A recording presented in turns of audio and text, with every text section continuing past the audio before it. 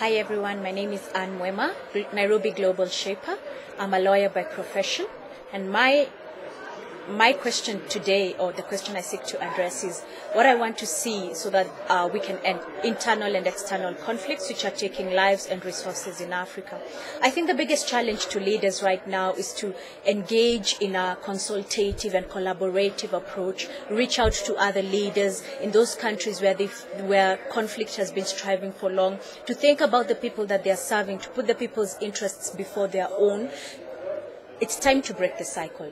Stop, look back and think, what can I do? My people are dying. My people have never known peace. How can I make change? How can I make this positive? And the best way to do it is collaborate, reach out to other partners. I'm sure all other leaders are willing to help you to achieve your goal.